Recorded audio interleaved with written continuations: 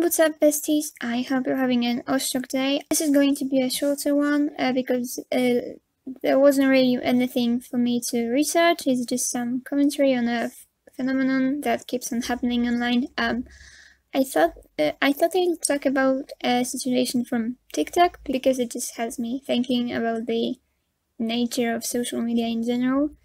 Because this keeps on happening since forever, and it's just annoying. If I somehow can't hear it from my guttural accent, I'm Polish.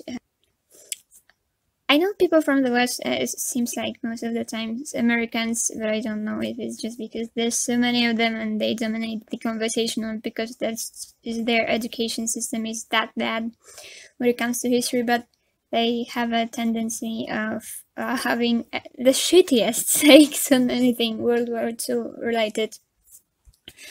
So I feel the need to distance myself from that, especially that when you live here, you are just surrounded by like these little reminders of the horrors that happened, and you see them every day. Whether it's just some memorials and museums that you go past, or just having the knowledge, of what was happening exactly like where you are. I walked through an old ghetto at least hundreds of times. I live within an easily walkable distance to a place that used to be a death camp. But still, I disagree with a lot of things people online are saying, and some of the most common talking points. So, for context, if you know who I'm talking about, you know, I'm about to get to why I'm not showing him in a moment, but there's this guy on TikTok. He's trans, apparently he's Jewish, many people call him a twink even, and most importantly, he claims to be a reincarnation of Adolf Hitler. He wears his hair to the side, he wears like septum piercings, like not the regular just loops on like the spiky ones, but they're supposed to look like the little Hitler mustache.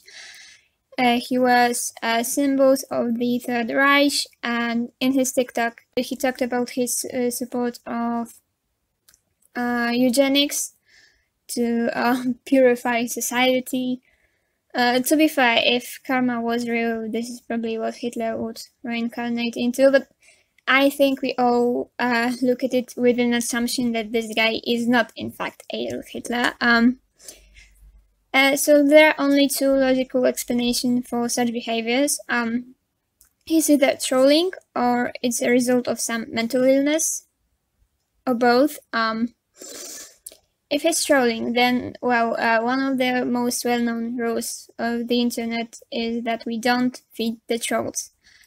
We just ignore this type of attention-seeking behavior because it's counterproductive. He doesn't deserve our attention, and I don't think acting like this should make you in any way relevant. And if he's mentally ill, especially, we just ignore it for everyone's sake.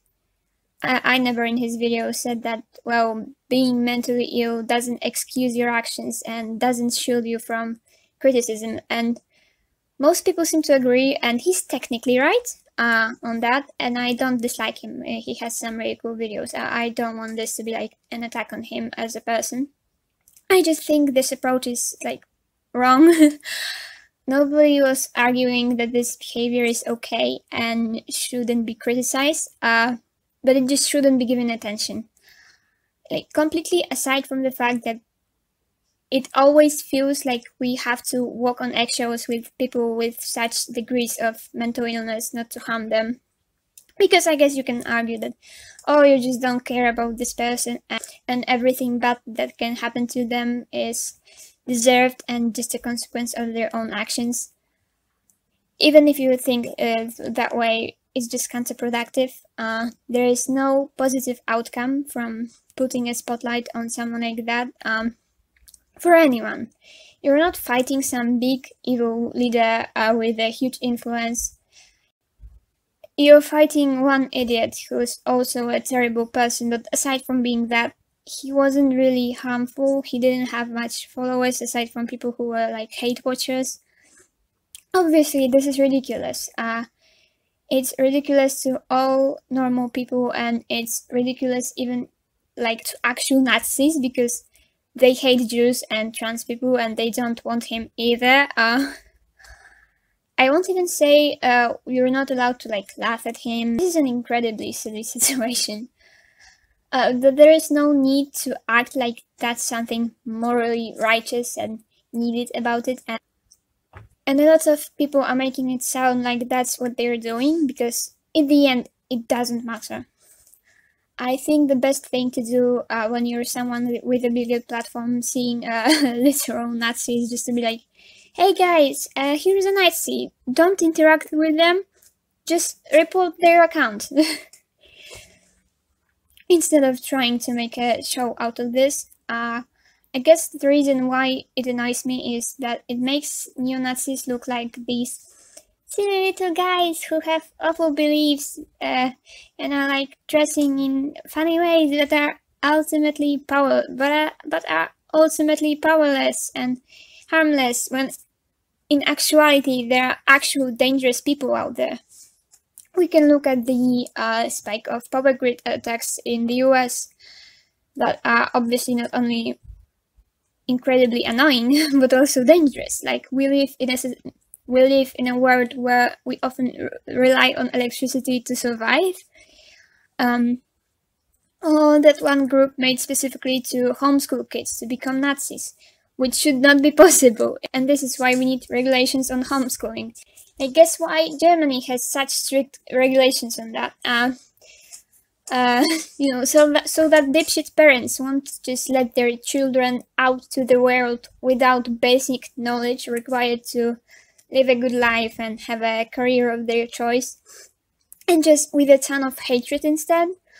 Or maybe, on the topic of Germany, there's that group in Germany that was planning a coup and wanted to kidnap their health minister. Like, that's all quite recent news, like, right? These are the real dangerous people. Hell, if you want more drama, we can look at Kanye or Ye, I guess, and his friends, because he's actually an influential figure.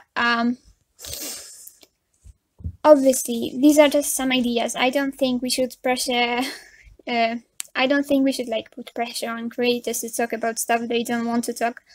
I just really wish they were more careful about what they do talk about. One thing I feared for a moment is that this guy will gain some permanent relevance from this, and we will keep on hearing about his antics, and now I don't think we will. Being a Nazi is a bit extreme and easily bannable, but it did spark some uncomfort in my brain when it left TikTok and got to other social media platforms. I know that TikTok is a big mainstream platform too, but things on there still feel very much like inside jokes that a lot of people who don't use it won't know, but once something is on Twitter or YouTube, it feels more serious. But this is something that keeps on happening online. We find the worst people with the shittiest takes and we just give them a megaphone. It happened with that vegan teacher, for example. I guess it was happening before internet became what it is now too, but not to this degree. Some shitty people from like reality shows or whatever never had control over their appearances. They were always on someone else's platform, while now they get to just use their own profiles, and if they get banned, just make new ones. And because that's one thing when someone who was already well known turns out to be shitty. Although that's an interesting topic as well, like why this keeps on happening, and is it because they have some hidden negative qualities from the start that make them like more likely to become famous, or is fame corrupting them? But what I mean here is that time and time again, internet finds these obscure, already visibly shitty people and just gives them attention, and it does often kickstart some sort of fame for them. And, you know, negative attention is still attention. And in all honesty, I think it might have gotten a bit better, I guess, throughout the years. Back in earlier 2010s, when I was watching YouTube, it was quite normal for these YouTubers, like decently sized, with some game footage in the background, to just find some random cringy things to get mad at, and they would often like target literal children. But someone could legit become an interesting internet persona people cared about from a video of them talking about how they slept with some band members being leaked. Or being friends with another disliked person and also a part of the same subculture, and so accused of copying them even though they make it clear they don't see it this way. These are Polish examples, but they are real, and both of these people are still somewhat relevant. And they're very old. They're like 6 or 7 year olds, probably. Not as people, as like their fame. But there is this whole phenomenon of people being hated so much that they get some e-celeb status. I guess now we just care less about small bullshit like that, after seeing all the other internet drama with a ton of people who used to be very much liked, or at least seen as not terrible, and, you know, very famous, turning out to be just vile and predatory, and a disappointment after a disappointment just makes us a bit more desensitized to just cringe. Honestly, I think being like politically dumb and horrible might be the way right now, especially on platforms like Twitter, where it's quite safe now to be hateful to all sorts of different groups. People use triggering glitch to jumpstart their account size and then actually find an audience of other radical people who agree with them. And there also are people who just maybe didn't get famous from being controversial, but are using controversy to stay relevant. That's also annoying, that they're being fed exactly what they want. And obviously there is a different case to make for people who aren't just hate-watched by people who want to say something cringe about. Obviously, if someone has a whole fan base, like Andrew Tate or Sneeko, for example, even though to a mentally sane person it's obvious that these guys are just huge pieces of shit, we should definitely debunk whatever harmful things they say and make it obvious that they are pathetic to make it just unappealing to be a fan of theirs. But this isn't really what we are talking about here.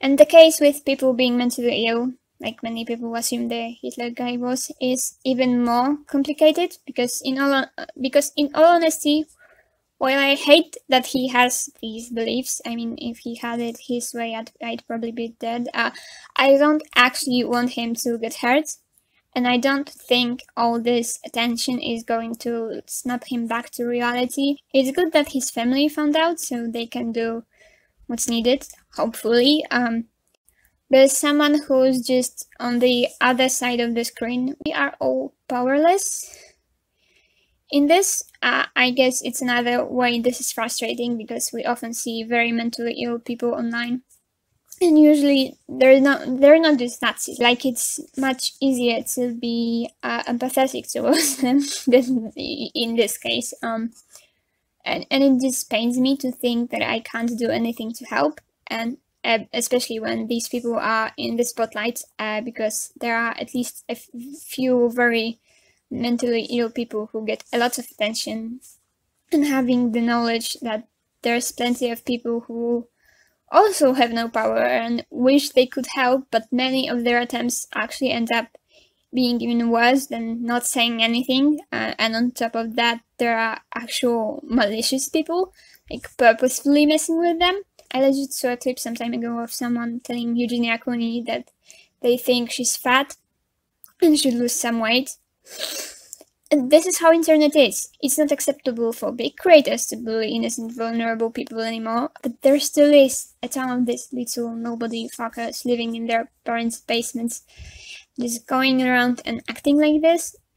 And I guess this is like a very debatable topic, like what do we do in such situations, but I look at it from a purely practical standpoint. If someone isn't actively causing harm and you see that they are mentally ill, we probably shouldn't try to like intervene if we don't know like some actual way of fixing the situation. Like there's no point in just making this a huge topic and making them and like pushing them to be in the public. Because what do we gain from this? We don't gain anything, and they can be hurt as well, and they are even less likely to, get back on a normal track. But yeah, I think that's all from me for now. I hope at least something that I said was in any way useful or interesting to you. If you have any other thoughts or information, or maybe you disagree with something that I said, which is fine, like this was very subjective. I would love it if you left a comment in the comment section down below. And for now, just stay safe, stay hydrated, and peace.